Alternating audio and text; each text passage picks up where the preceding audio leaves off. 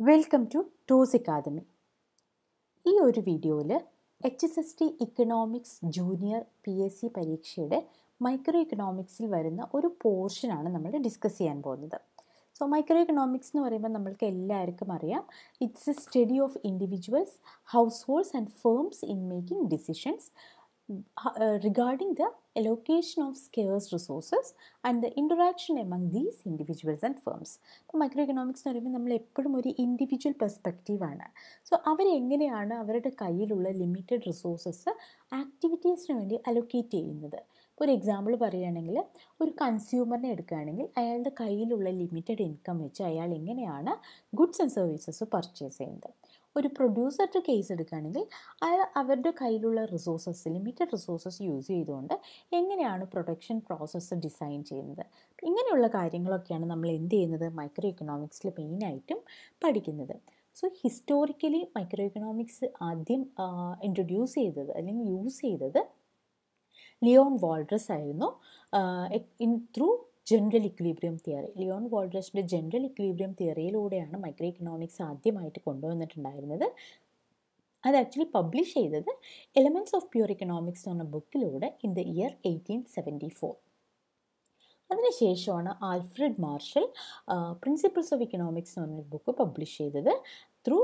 അതിലൂടെ എന്താണ് Alfred marshal discuss ചെയ്തത് പാർഷ്യൽ ഇക്വിലിബ്രിയം തിയറി. സോ ഇതാണ് ഹിസ്റ്റോറിക്കലി ഒരു മൈക്രോ ഇക്കണോമിക്സിൻ്റെ ഒരു പാത്ത് എന്ന് പറയുന്നത്. And മാർഷ്യലിയൻ and വാൾഡ്രീസിയൻ methods fall under new classical micro economics. അപ്പം ന്യൂ ക്ലാസിക്കൽ ഒരു പെർസ്പെക്റ്റീവിലാണ് ഈ മാർഷ്യലിൻ്റെ തിയറി ആയിക്കോട്ടെ വാൾഡ്രീസിൻ്റെ തിയറി ആയിക്കോട്ടെ അത് ഫോളോ കിടക്കുന്നത്. സോ ന്യൂ ക്ലാസിക്കൽ തിയറി എന്താ ചെയ്യുന്നത് actually? It actually focuses on how consumers and producers make their rational choices to maximize their economic welfare. അവരുടെ ഒരു ഇക്കണോമിക് വെൽബീയിങ് ഇംപ്രൂവ് ചെയ്യാനായിട്ട് അവരെങ്ങനെയാണ് അവരുടെ ചോയ്സസ് എല്ലാം എടുക്കുന്നത്. സോ എപ്പോഴും ഇതിലൊരു റാഷണാലിറ്റി എന്ന് പറയുന്ന ഒരു അസംഷൻ വരുന്നുണ്ട്. റാഷണൽ ചോയ്സസ് എന്ന് പറഞ്ഞാൽ എന്താ, നമ്മൾക്ക് കിട്ടുന്ന സാറ്റിസ്ഫാക്ഷൻ മാക്സിമം ആക്കാൻ പറ്റുന്ന ചോയ്സസിനെയാണ് റാഷണൽ ചോയ്സസ് എന്ന് പറയുന്നത്. അത് actually subjected to A certain constraint such as income or the resources. House ഹോൾഡിനെ സംബന്ധിച്ചിടത്തോളം ഇൻകം അല്ലെങ്കിൽ റിസോഴ്സസ്, അല്ലെങ്കിൽ അതേപോലെ തന്നെ പ്രൊഡ്യൂസേഴ്സിനെ സംബന്ധിച്ചിടത്തോളം ഇപ്പം ഈ റിസോഴ്സസ് എന്ന് പറയുന്നത് ലിമിറ്റഡ് ആണ്. ആ ലിമിറ്റഡ് റിസോഴ്സസ് ഉപയോഗിച്ചുകൊണ്ട് എങ്ങനെയാണ് ഇക്കണോമിക് വെൽബീയിങ് മാക്സിമൈസ് ചെയ്യാൻ പറ്റുന്ന തരത്തിലുള്ള ചോയ്സസ് എടുക്കുന്നത്. അതാണ് മെയിനായിട്ടും ന്യൂ ക്ലാസിക്കൽ ഇക്കണോമിക്സ് ഫോക്കസ് ചെയ്തിട്ടുണ്ടായിരുന്നത്. And they actually come up with certain assumptions. കുറച്ച് അസംഷൻസും ആയിട്ടാണ് വന്നിരിക്കുന്നത്. ഇതൊരു അസംഷൻ എന്ന് പറയുന്നത് എല്ലാ ആക്ടേഴ്സിനും പെർഫെക്റ്റ് നോളജാണ് അബൌട്ട് ദ മാർക്കറ്റ്. അതായത് ഡിമാൻഡും സപ്ലൈനെ കുറിച്ചും എല്ലാത്തിനെ കുറിച്ചും പെർഫെക്റ്റ് നോളജ് ഉണ്ടെന്നാണ് ന്യൂ ക്ലാസിക്കൽ ഇക്കോണമിസ്റ്റ് പറയുന്നത്. And there are infinite numbers of buyers and sellers in the market. പിന്നെ അടുത്തൊരു അസംഷൻ എന്ന് പറയുന്നത് ഹോമോജീനിയസ് പ്രോഡക്ട്സ് ആണ്. പിന്നെ ഒരു സ്റ്റാറ്റിക് വേരിയബിൾ റിലേഷൻഷിപ്പാണ്. റിലേഷൻഷിപ്പ് എന്ന് പറയുന്നത് ഒരു സ്റ്റാറ്റിക് റിലേഷൻഷിപ്പാണെന്നാണ് പറയുന്നത്. സോ ഇതെല്ലാം വെച്ചുകൊണ്ട് ന്യൂ ക്ലാസിക്കൽ ഇക്കോണമിസ്റ്റ് എന്ത് ചെയ്തു? ദേ constructed A mathematical model of economic behaviour. ഈ ഇക്കണോമിക് ബിഹേവിയറിനെ കുറിച്ചിട്ട് ഒരു മാത്തമാറ്റിക്കൽ മോഡൽ കൺസ്ട്രക്ട് ചെയ്തു. ആ മാത്തമാറ്റിക്കൽ മോഡൽ നമ്മൾക്ക് എന്ത് ചെയ്യാനായിട്ട് പറ്റും? We can easily test the behaviour of house holds ആയിക്കോട്ടെ, അതല്ലെങ്കിൽ പ്രൊഡ്യൂസേഴ്സ് ആയിക്കോട്ടെ, ഓർ ദി ഇൻഡിവിജ്വൽ മാർക്കറ്റ്സ് ആയിക്കോട്ടെ, അതെല്ലാം നമ്മൾക്ക് ടെസ്റ്റ് ചെയ്യാനായിട്ട് ഈ മാത്തമാറ്റിക്കൽ മോഡൽസ് കൊണ്ട് പറ്റുമെന്നാണ് ന്യൂ ക്ലാസിക്കൽ ഇക്കോണമിസ്റ്റ് പറയുന്നത്. ഇനി നമ്മൾക്ക് ഇക്കണോമിക്സിൽ മെയിനായിട്ട് micro ഇക്കണോമിക്സിൽ പഠിക്കാനുള്ളതാണ് theory of consumer behaviour എന്ന് പറയുന്നത്. സോ കൺസ്യൂമർ ബിഹേവിയർ എന്ന് പറയുമ്പോൾ തന്നെ നമ്മൾക്ക് അറിയാൻ പറ്റും, this actually try to understand how the consumers allocate and spend there income among different goods and services to maximise there utility. So നമ്മളുടെ income എന്ന് പറയുന്നത് ലിമിറ്റഡ് ആണ്. ഇപ്പം നമ്മൾക്കൊരു ശമ്പളം ഒരു 1000 രൂപയാണ് കിട്ടുന്നതെങ്കിൽ അവർ income is limited to 1000 rupees. പക്ഷെ നമ്മൾക്ക് കുറേ choices of goods and services ഉണ്ട്. അപ്പം ആ ചോയ്സസിൽ നിന്ന് നമ്മൾ വേണം ഡിസൈഡ് ചെയ്യാനായിട്ട് which good will yield maximum utility. കാരണം നമ്മളുടെ കയ്യിൽ ഇൻകം കുറവാണ്, അതുകൊണ്ട് തന്നെ നമ്മൾ എടുക്കുന്ന തീരുമാനം എന്ന് പറയുന്നത് വൈസായിരിക്കണം. സോ നമ്മൾ എപ്പോഴും എന്ത് ചെയ്യാനായിട്ട് ശ്രമിക്കണം? നമ്മളുടെ യൂട്ടിലിറ്റി മാക്സിമം ലെവൽ കിട്ടുന്ന തരത്തിൽ. ഇപ്പം നമ്മൾക്കിപ്പം പഴം കഴിച്ചാലാണ് കൂടുതൽ യൂട്ടിലിറ്റി കിട്ടുന്നതെങ്കിൽ നമ്മൾ എന്ത് ചെയ്യും? കൂടുതൽ പഴം മേടിക്കും. ആ ഒരു തരത്തിൽ And since this is based on consumers' behavior, so we can easily understand the demand side of the market. Consumers ആണ് യൂഷ്വലി പ്രോഡക്ട്സിനെ ഡിമാൻഡ് ചെയ്യുന്ന ആക്ടേഴ്സ് എന്ന് പറയുന്നത്. സോ അതുകൊണ്ട് തന്നെ നമ്മൾക്ക് ഒരു മാർക്കറ്റിൻ്റെ ഡിമാൻഡ് സൈഡ് എങ്ങനെയാണ് ഫങ്ഷൻ ചെയ്യുന്നതെന്നുള്ളത് ഈ തിയറി ഓഫ് കൺസ്യൂമർ ബിഹേവിയറിൽ കൂടെ മനസ്സിലാക്കാനായിട്ട് സാധിക്കും. ഇനി പ്രൊഡ്യൂസേഴ്സിൻ്റെ behaviour എടുക്കുകയാണെങ്കിലോ we can understand the supply side of the market. ഇനി ഈ തിയറി ഓഫ് കൺസ്യൂമർ ബിഹേവിയറിൽ 2 അപ്രോച്ചസ് ആണ് ബേസിക്കലി ഉള്ളത്.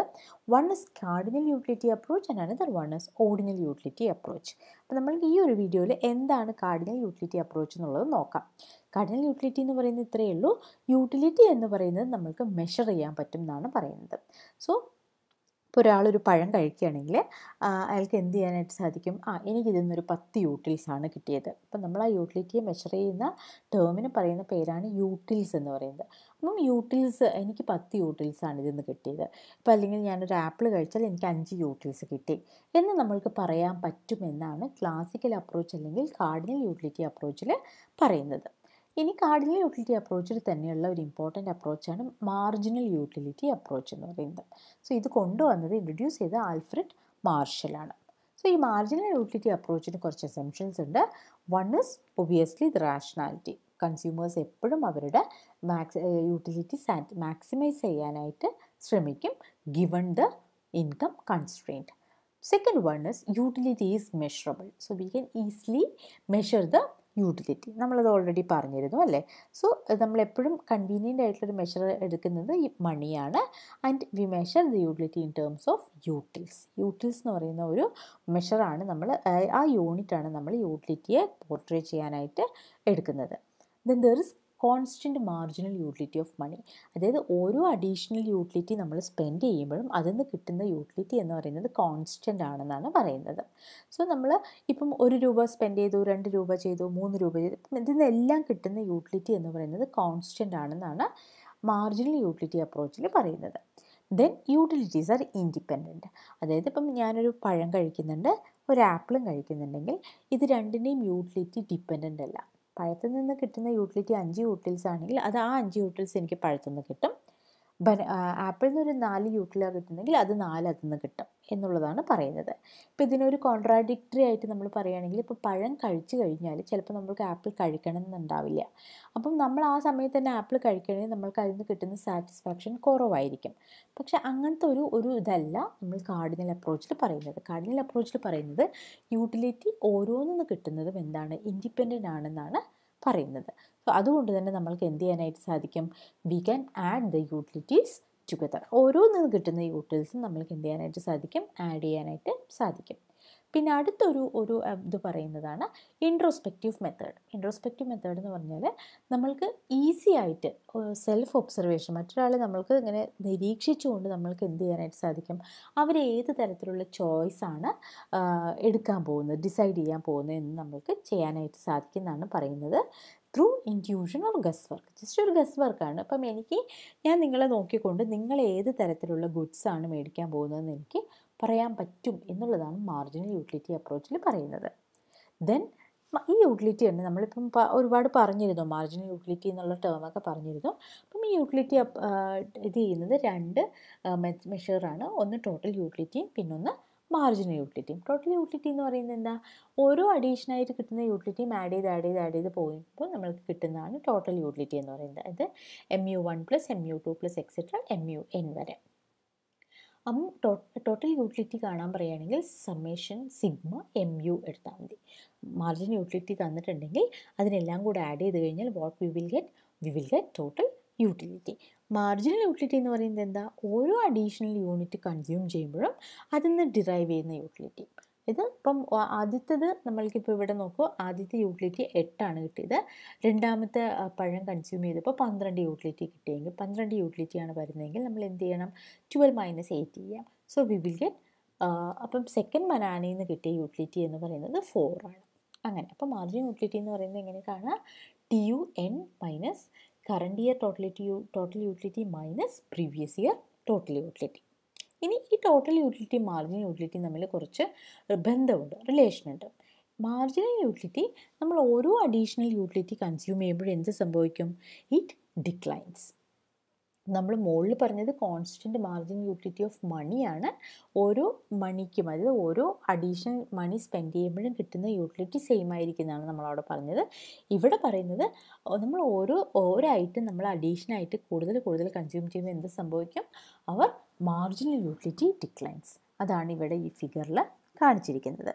And marginal utility can become 0 or negative. അത് ഒരു പോയിൻ്റ് വരെ പോസിറ്റീവ് ആവും, പിന്നെയും കഴിച്ചു കഴിയുമ്പോൾ 0 ആവും, പിന്നെ കുറച്ച് കഴിയുമ്പോൾ അത് നെഗറ്റീവ് ആവും.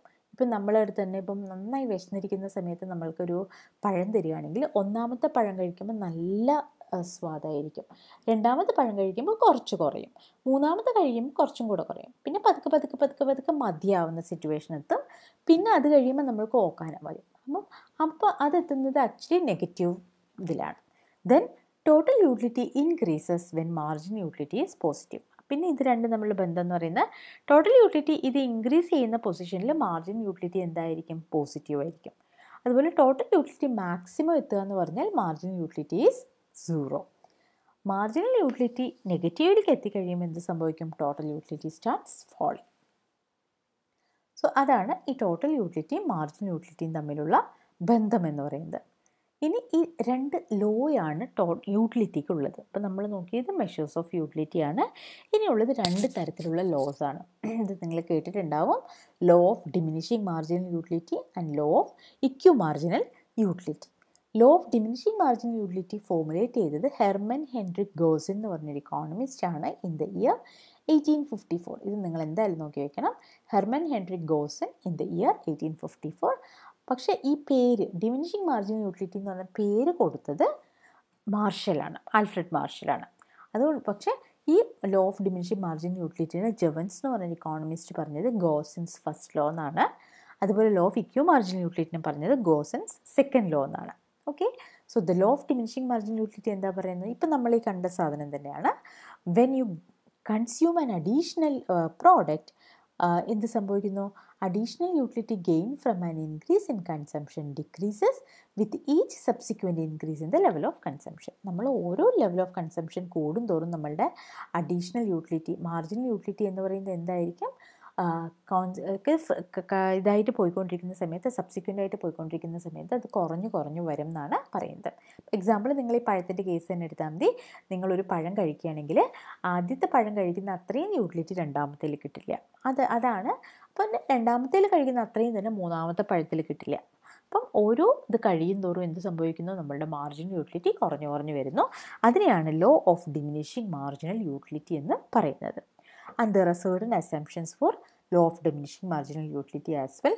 അത് ആക്ച്വലി നമ്മളുടെ മാർജിനൽ യൂട്ടിലിറ്റിയിൽ കണ്ടിട്ടുള്ള എല്ലാ അസംഷൻസും തന്നെയാണ് ഇതിലുള്ളത്. അതിൽ 3 അസംഷൻസ് കൂടുതലുണ്ട്. ഒന്ന്, standard units of commodities R consumed. നമ്മൾക്ക് ക്വാണ്ടിഫൈ ചെയ്യാൻ പറ്റുന്ന യൂണിറ്റ് ഓഫ് കമ്മോഡിറ്റിയാണ് നമ്മൾ കൺസ്യൂം ചെയ്യുക എന്നുള്ളതാണ് പറയുന്നത്. Then consumption of A commodity എന്ന് പറയുന്നത് കണ്ടിന്യൂസ് പ്രോസസ്സാണ്. അത് കണ്ടിന്യൂസ് ആയിട്ട് നടന്നുകൊണ്ടിരിക്കുന്നു. Then different goods are not perfect substitutes for each other. അപ്പം പല ഗുഡ്സും പലതിൻ്റെയും പെർഫെക്റ്റ് സബ്സ്റ്റിറ്റ്യൂട്ട് ആവണമെന്നില്ല. അപ്പം ഒന്നില്ലെങ്കിൽ മറ്റേത് എടുക്കാമെന്ന് പറയുന്ന ഒരു സിറ്റുവേഷൻ ആവണമെന്ന് ഇല്ല. അതിനെയാണ് പെർഫെക്റ്റ് സബ്സ്റ്റിറ്റ്യൂട്ട് അല്ല എന്ന് പറയുന്നത്. ഓക്കെ, പിന്നെ വരുന്നതാണ് law of EQ marginal utility. അതാണ് ഗോസൻ സെക്കൻഡ് ലോ എന്ന് പറയുന്നത്. ഇക്യു മാർജിനൽ യൂട്ടിലിറ്റിയിൽ എന്താ പറയുന്നത്? Consumers should spend his limited income on different commodities in such a way that the last rupee spent on each commodity yield him equal marginal utility in order to get maximum satisfaction. ഇപ്പം നമ്മളുടെ കയ്യിൽ പഴവുമുണ്ട്, ആപ്പിളും ഉണ്ട്, banana and apple. അപ്പം നമ്മളിപ്പം ₹1 ഒരു പഴം മേടിച്ചു, ദെൻ ഒരു ആപ്പിൾ മേടിച്ചു, പഴം, ആപ്പിൾ, അങ്ങനെ മേടിച്ചു കഴിഞ്ഞാൽ ലാസ്റ്റ് റുപ്പി നമ്മൾ സ്പെൻഡ് ചെയ്യുന്നതെന്ന് പറയുന്നത് ഇത് രണ്ട് പ്രോഡക്റ്റിനും ഈക്വൽ യൂട്ടിലിറ്റി കിട്ടുന്ന ഒരു പൊസിഷനിലായിരിക്കണം നമ്മൾ എന്ത് ചെയ്യാനായിട്ട്, നമ്മളുടെ കയ്യിലുള്ള ലാസ്റ്റ് റുപ്പി സ്പെൻഡ് ചെയ്യാനായിട്ട്. സോ അതിനെയാണ് നമ്മൾ എന്ത് പറയുന്നത്? Law of EQ marginal utility എന്ന് പറയുന്നത്. ഇത് പല എക്സാമിനും ഈ ഒരു ക്വസ്റ്റ്യൻ ചോദിച്ചിട്ടുണ്ട് കേട്ടോ, ഇക്യു മാർജിനൽ യൂട്ടിലിറ്റിനെ കുറിച്ചിട്ട്. And the consumer is in equilibrium position when the marginal utility of money expenditure for each commodity is same. So നമ്മളപ്പം consumer എപ്പോഴാണ് ഒരു ഇക്വിലിബ്രിയം പൊസിഷനിൽ എത്തുന്നത്? മാർജിനൽ യൂട്ടിലിറ്റി, അതായത് ഓരോ കമ്മോഡിറ്റിയിൽ നിന്നും കിട്ടുന്ന മാർജിനൽ യൂട്ടിലിറ്റി സെയിം ആകുന്ന പൊസിഷനിലാണ് എന്ത് എത്തുന്നത്? ഒരു കൺസ്യൂമർ ഇക്വിലിബ്രിയത്തിൽ എത്തുന്നത്. So marginal utility of money expenditure for each commodity നമ്മൾ കണ്ടുപിടിക്കുന്നതാണ് MUE is equal to MUX/PX. And അതല്ലെങ്കിൽ നമുക്ക് വേറൊരു രീതിയിൽ എഴുതാം MUX/PX is equal to MUY/PY. അതായത് ആദ്യത്തെ പ്രോഡക്റ്റിൽ നിന്ന് കിട്ടുന്ന മാർജിനൽ യൂട്ടിലിറ്റിയും രണ്ടാമത്തെ പ്രോഡക്റ്റിൽ നിന്ന് കിട്ടുന്ന മാർജിനൽ യൂട്ടിലിറ്റിയും എന്തായിരിക്കണം? Should be equal. അതിനെയാണ് നമ്മൾ പറയുന്നത് law of EQ marginal utility എന്ന്. ഇനി നമ്മൾ രണ്ടാമത്തെ അപ്രോച്ചാണ് നോക്കുന്നത്, അതാണ് ഓർഡിനൽ യൂട്ടിലിറ്റി അപ്രോച്ച് എന്ന് പറയുന്നത്. ഇത് നമ്മൾ അടുത്ത വീഡിയോയിൽ ഡീറ്റെയിൽ ആയിട്ട് നോക്കാം. Thank you.